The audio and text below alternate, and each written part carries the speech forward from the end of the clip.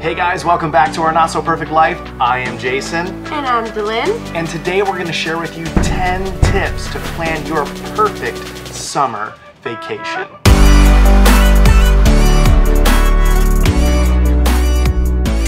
Alright, let's get right into it. Yes. So, summer's right around the corner, and we want to help you to plan for the perfect summer vacation. I know this is not so perfect, but look, we can share what we have learned to help you to pick a great place to go for the summer. Yeah, that's right. Having traveled full-time for the last 2 years, we've learned a few things along the way, so we want to share with you those things. So right off the bat, number one, you have to ask yourself the question, how much am I willing to spend? That's right. What is my budget for this trip? You may travel full-time, you may travel sometime, you may be watching this and just say, look, my traveling happens in the summer. Right, I get 2 weeks vacation and that's what I get, so I want to utilize it to the best. Yep, and either way, whether you're in any of those categories or somewhere in between, this video is going to be able to help you to talk about where to go, how to do it, what to think about, and so budget is something you have to start with. Oh, for sure. What's your budget? How much do you have to spend?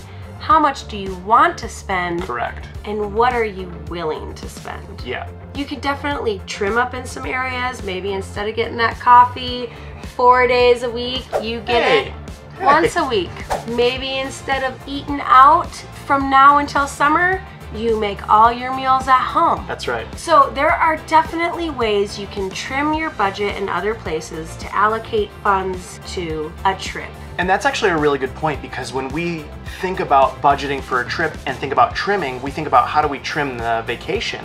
And that's not what she's saying. Right. Start trimming now, and all of those $5, $10 eating out, which is now like $30, $40, $60, that adds up. That gives you the ability to travel different this summer. So decide what your budget is going to be, and then we'll move on to the next point. Yeah, which is point number 2. How do you want to travel? Do you want an RV? Do you want a road trip? Do you want to fly somewhere? Do you want to go on an Alaskan cruise? Right, right. And don't forget about our backpacking and hiking friends. You may have to fly to a destination or drive to a destination, and that's not even your vacation. Your vacation starts at the trailhead, and now you're going to be hiking and backpacking. Decide for you what works on how you want to get to your destination, whether it be in a vehicle, a recreational vehicle, cruising, A kayak, flying, hiking.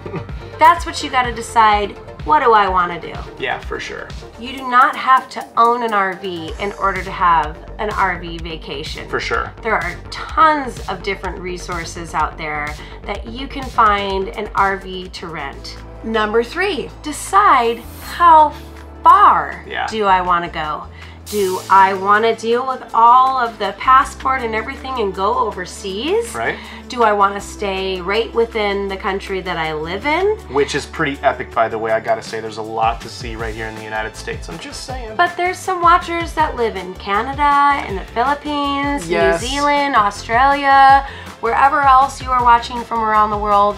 By the way, let us know in the comments below. If you don't live in the United States, let us know where you're watching from, because, Jason, there are people who watch our Not So Perfect Life all around the world. And that's true. And there's secret hidden spots that you guys will know, and we would love to hear about where we should travel if we ever come to your country.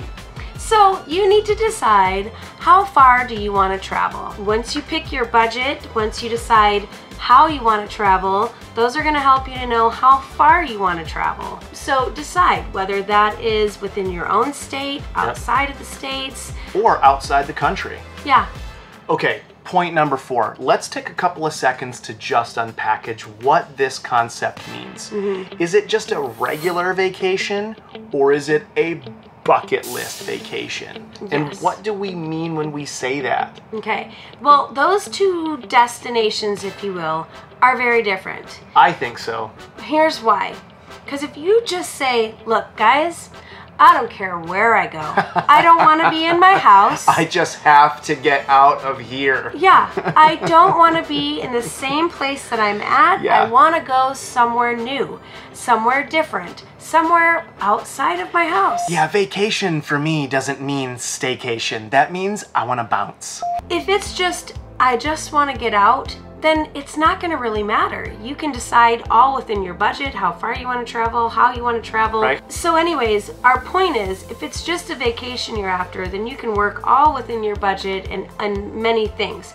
If it's a bucket list destination, that's something that needs to be a lot more thought out. It might be somewhere that a lot of people are going to be. Correct. It may be somewhere you need to fly to. It may be somewhere that is going to require more on your budget. Yeah, because like it requires this forethought, because one of my bucket list vacations is to go to the state of Alaska. Well, how much time do I have? How do I want to travel? And what's my budget? Well, that's going to get gobbled up real quick because it's kind of expensive to get there and it's not exactly quick. And so if I only have a short time for vacation and my budget doesn't allow me to go to my bucket list, well, then I got to dial it back. And maybe that bucket list vacation gets planned out for next summer or 2 summers from now. It doesn't mean you can't take it or that you shouldn't start planning for it. Right. But what we're saying is maybe that's not realistic for this summer, but you could do it next summer. The flip side of that, though, is you could live somewhere, let's say, within several hundred miles of the Grand Canyon, and that's a bucket lister. Right. That could be attainable. So it might be something, your bucket list could be in your very own state. So we're not saying you have to have a $5,000 budget to do your bucket list items. Maybe it's ride a hot air balloon. Maybe it's kayak down, you know, a certain river. So whatever that bucket list destination is, if that is something you want to incorporate into your summer vacation, then start thinking about how you can do it. So those 2 things are different. This bucket list is going to be much more pinpointed, and a vacation to just get out there, relax, go do something, you can be much more open to. Yeah, and I think the simplest way to say that is, I want to go to the beach, that's vacation. I want to go to Waikiki Beach, that's a bucket list. It's very much pinpointed, like she said. Yeah. Bonus tip. Bum, ba, da, bum, bum, bum, bum. Okay, so actually, guys, we're interrupting your regularly scheduled program with this bonus tip. That's right, guys. You're not getting just 10, you're getting 11 tips, actually, in all of this video. This is true, but make sure you stick around to the end to hear all the other ones. Oh, yeah, you're going to want to hear them, too. Okay, bonus tip is this. How do I find where to go? How do I choose where to go? How do I know where to go?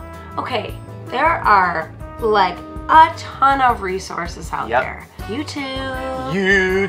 Hello. Yep. We ourselves, we're a YouTube channel. Right. We have learned and saw other YouTubers and where they go, and we're like, ooh, we want to go there.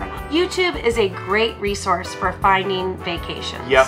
And there's also travel bloggers out there that you can go and read places that they've been to, what they thought of it, and where you should go. You can even go to a local library and look up travel books and destinational books and maps, and there's so much resource at your local library. Yeah, it's a little bit easier than the internet because the internet gets bogged down with what's popular, and sometimes what's buried in the pages of a book may never make it to the top side of Google. Yeah, so just go to your local library and then look in the travel section and you'll be blown away. Yeah, support your local library, doggone it. All right, on to the next point. Okay, number 5, it is this.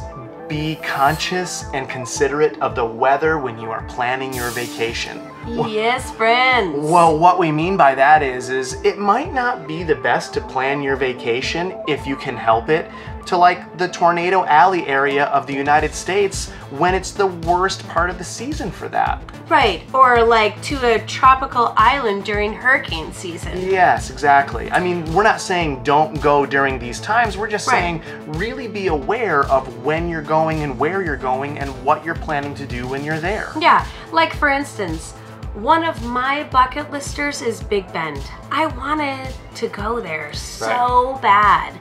But for us to go this summer, it's gonna be blazing hot there, and it's not gonna be fun to do all the hikes we want. Or it'll be dangerous. Right, and so we've heard if you wanna go to Big Bend, the fall or the springtime is the best time to go there. So look at, research the weather in the place that you're gonna wanna go and find out when the best time to go. Correct. Kauai is one of our favorite destinations. True. And for me, the best time to go is when you can whale watch, which is in between November and like Marchish. So be mindful of the best time, whether it be weather related or based upon the activities that you want to do. Correct. Carlsbad Caverns, if you want to see the bats, they're only there at a certain time of year, and so if you want to go there, make sure you're planning those things around those times. Yeah. Weather-wise and event-wise. Yeah. Number 6, who do you want to spend this vacation with? I want to spend my vacation with you. I mean, do you want to go with friends? Yep. Do you want to meet up with friends? Do you want to go with your family? Yep. Take your kids? No kids? Grandkids?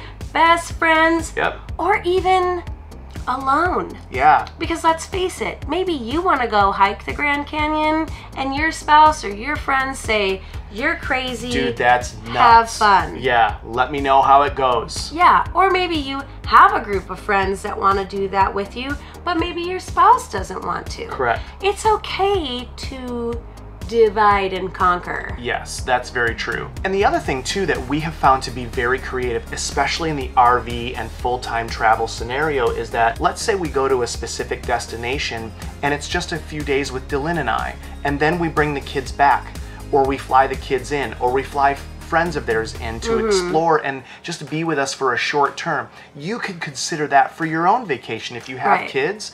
Let's say they go to grandma and grandpa's or an aunt and uncle's or a friend's for a few days, and you go and enjoy a vacation as a couple, even though you have little ones. And then maybe someone could fly across the country with your little ones. You're not handing them over to the airport, but it's someone that you trust and love, and then they could meet up with you, and you could enjoy the vacation with your kids, and you could also enjoy them alone. Or you just bring that aunt and uncle, that mom or dad, or that friend with you, and maybe even have a separate hotel room for another night or two, or a place to go, to divide that vacation up to enjoy that one-on-one time and still have the family time as well. So when you decide who you want to go with, that is also going to depend on where you go and which group of people or alone that you're going to decide where you want to go, what's your budget, how far. So all of these tips kind of all, there's no like particular order, if you will. Correct. They all kind of go in sync with each other. But I think going through all of these steps first before planning out your vacation is really going to help you plan for your vacation. Yeah. And by the way, thanks so much for hanging out with us. If this content is valuable to you or you find it useful, give it a thumbs up. It's really, really... Thumbs up, thumbs up.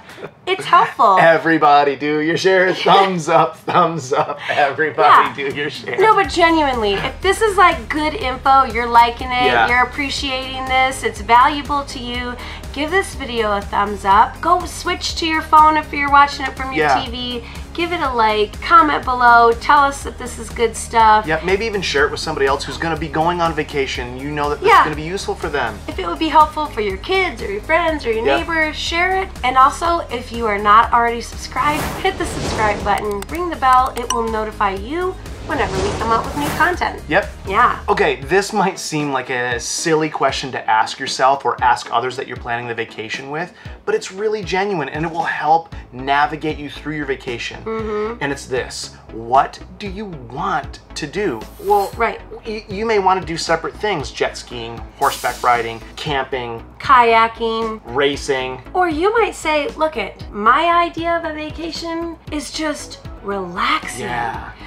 But also, you might say, my idea of a vacation is seeing as many cool places and things and spaces that I can in the place that I go to. So deciding what you want to do is really important, and asking the people that you're gonna go with what they would like to do. And you're gonna see why in the next few points, why this is so important, because you may be vacationing with somebody that has a different idea of what vacation is than you.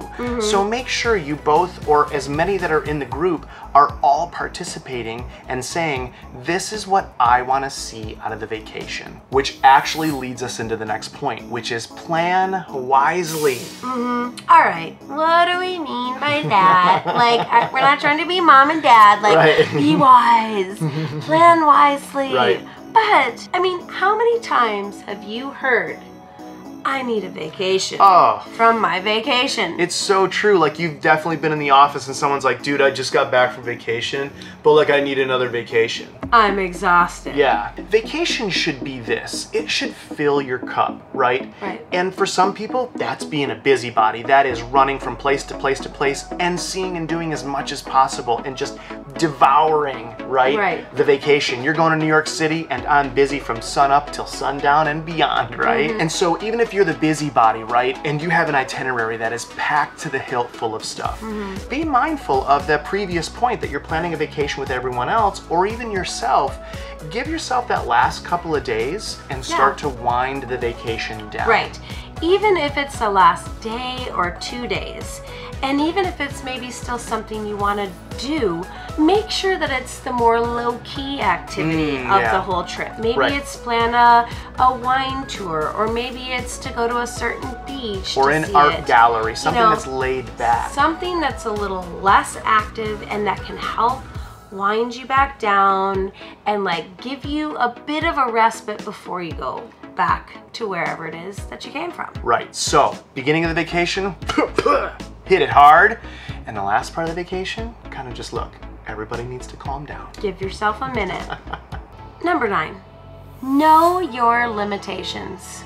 I don't really think that needs much explanation. If you get tired out from running all over the place, then slow it down in the evenings or plan half days. Or, you know, if you're not the hiker and your husband wants to go on a 15-mile hike, be okay that your limitation says, no thank you, honey.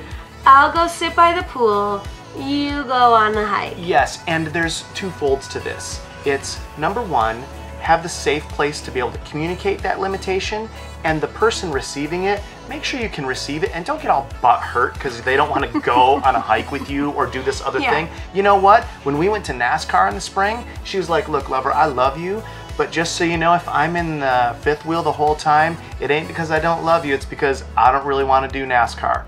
Turns out somebody really liked NASCAR, except I was able to listen to that and say, cool, well, thank you for letting me know. Yeah, no problem. If that's what happens, that's what happens. If you end up having fun, great. But know your limitations and plan accordingly to those limitations. Right.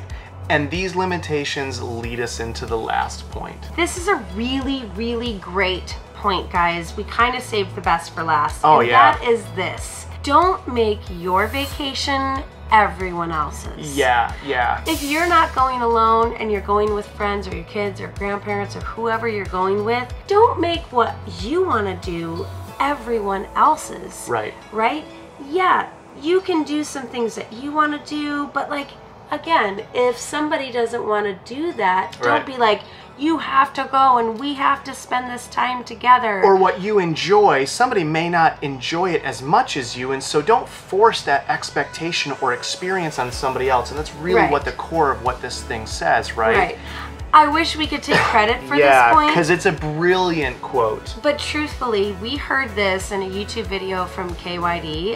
Trish said it. Honestly, I couldn't even remember what video it was. It was years ago. But I do remember what she said specifically, and it has just really helped us to think about it all the time as we are on the road full time. We're always like, oh yeah, don't make this trip everyone else's. Correct. Like, if we are enjoying road tripping and looking outside and all the mountains, and our kids are like, cool. Yeah, we like stopping and smelling the roses on the trail, right? Our kids are like, just whatever. Hey, can we keep going? We're like, yeah, sure. Keep going.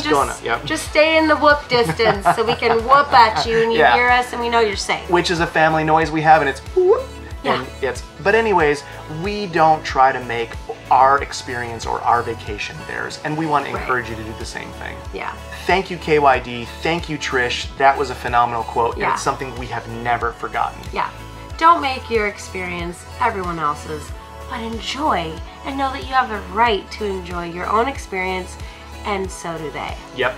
Hey, and by the way, if you have a tip that we haven't said at any point today, make sure you put it in the comments below. Because as much as you might be learning from us, we certainly, and the community, can be learning something from you as well. And everybody can read down below what you think is a good tip. Oh yeah. So make sure that you share your own travel tips for the whole community to be able to learn from you too. Oh yeah, we absolutely have a vibrant and alive community, so if you want to be a part of it, jump in the comments below. Thanks so much for hanging out with us today. We have had a ton of fun sharing these tips. It is the things that we use when we travel, and we hope that you find them useful and can put them to use for yourself.